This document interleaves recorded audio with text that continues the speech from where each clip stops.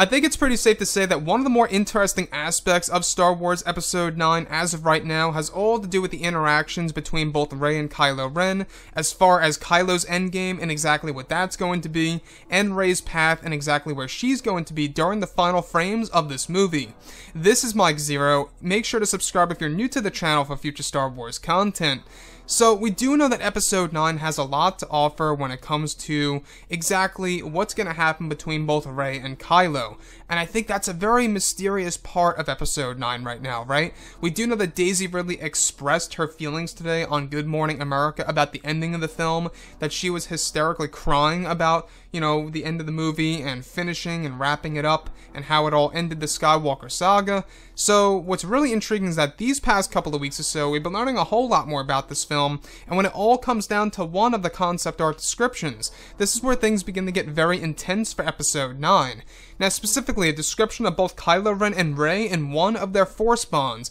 where it's described that Rey is sitting in front of Kylo Ren, who is wearing his helmet during the sequence. It's said to be a sequence in which J.J. Abrams demonstrates new Force powers for Rey and Kylo. It's said that one of the sequences involves both Rey and Kylo Ren holding both of their hands together, where their regular Force bond begins to morph into total darkness. It's said that this is when the voices of the past are heard, that range all the way from Anakin, Luke, Kenobi, and even Darth Vader. The next describes both Kylo and Rey now standing up, where it's described that they are now said to hear the laughter of Darth Sidious in the background, where the environment begins to morph around them to the moment in which Vader lifts up Palpatine and kills him on the Death Star 2, where once the explosion occurs, the environment changes to another moment that is now said to involve Luke standing over Vader's funeral pyre, to which it's eventually a moment that leads to a vision of the future, where both Rey and Kylo see a shadowy figure walking toward them and igniting its red lightsaber blade,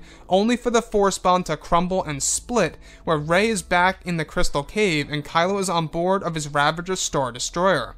So let's go over a couple of parts about this. Now, we do know that Episode 9 is going to evolve the use of Force bonds and flash fights, and exactly where that's all going to lead to by the end of the movie. Now, this is said to be a moment based within the second act, and showing us glimpses of the past and the future between both Rey and Kylo Ren, witnessing the moment in which Palpatine was destroyed by Darth Vader, as well as the moment in which Luke Skywalker was having the funeral for Darth Vader on Endor. That leads to a moment in which both Rey and Kylo Ren see a little glimpse to the future, like looking through a keyhole, not the full picture here, but getting a glimpse, where they see a shadowy figure walking toward them, which is said to be a piece of foreshadowing of what's to come by the very end of the film, where they fight the new Dark Acolyte, also known as Vance, who holds a connection to the spirit of Sidious. Now, prior to all of this, they're said to be sitting in front of each other, where Kylo Ren is wearing his helmet,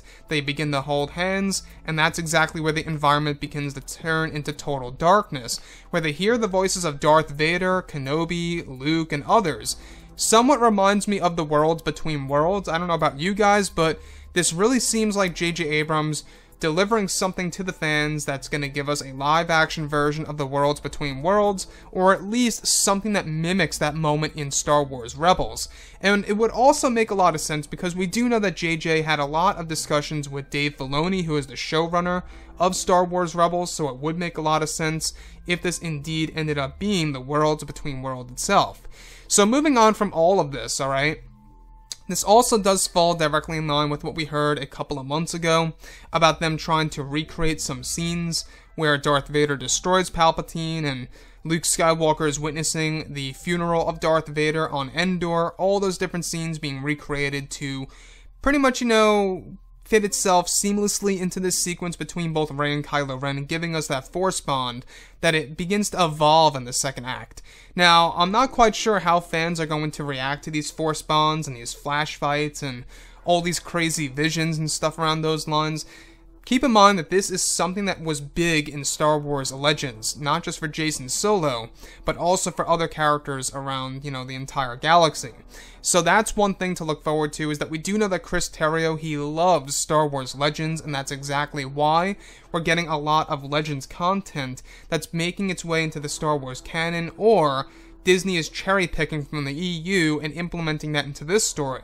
Now, what's really interesting is about the shadowy figure, how, You know, it's said to be approaching both Kylo Ren and Rey just as the Force Bomb begins to crumble and before it begins to split into two, leaving both Kylo Ren and Rey in separate environments, where Rey is now elsewhere and Kylo Ren is on board of his Ravager Star Destroyer. So, what I like about this also is that J.J. Abrams really is trying to create an experience that's really gonna make itself stand, you know, away from The Last Jedi and The Force Awakens, and something that will truly evolve the Star Wars franchise. Anyways, guys, drop a comment below. Let me know what you think about all of this in the comments, and if you guys did enjoy the content for today, do make sure to drop a thumbs up on this video to support the channel. I thank you all so very much for the kind support, and I'll catch you guys next time.